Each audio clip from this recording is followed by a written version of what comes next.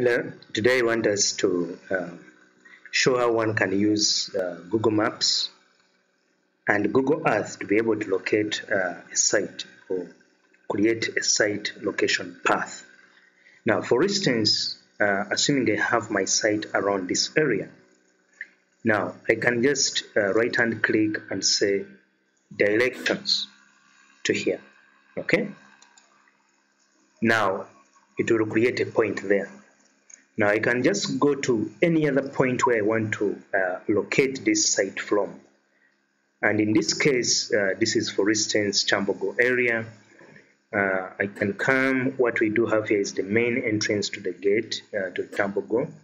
So I can come to all the way, for instance, on Jinja roundabout, the road junction between Kyambogo Road and then Kampala Jinja Highway. Then I'll place right-hand click and say directions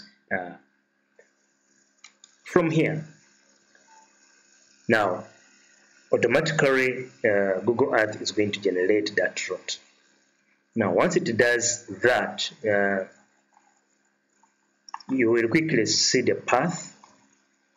For instance, this route is taking us outside the university gate, because the gate is actually here. It is taking us all the way behind this route here. But we know that some of this, for instance, this route is not active. We want the route to pass through the university. So what do we do? First, I'm going to come and pull this road from here and bring it to this ITech road. Okay? Next step, I want also to bring it back to University Road, because again, this is still outside the route I want it to pass through.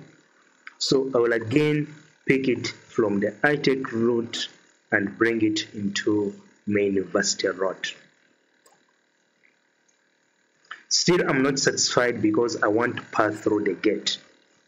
So I will equally grab this route point here and bring it along the gate here.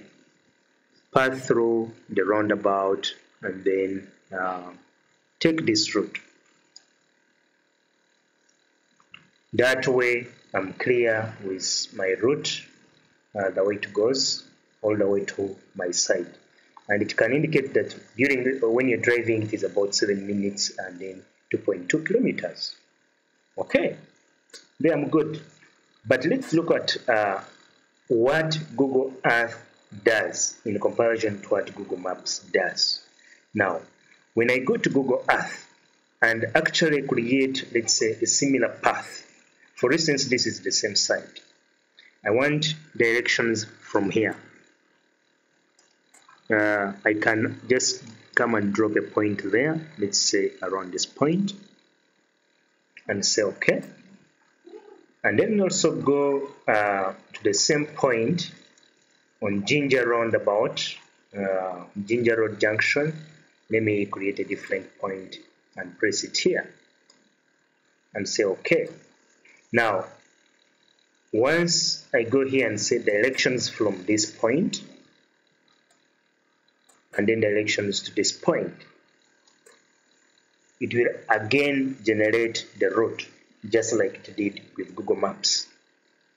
But now, the difference with Google Maps and Google Earth is that now I cannot shift. I cannot be able to move this road to where I want it moved, like I did in Google Maps. So it is easier to quickly create a Google Earth route, a Google Maps location path using Google Maps than Google Earth. But of course, the two applications have their advantages and disadvantages accordingly. Hope this is very helpful to you. Thanks.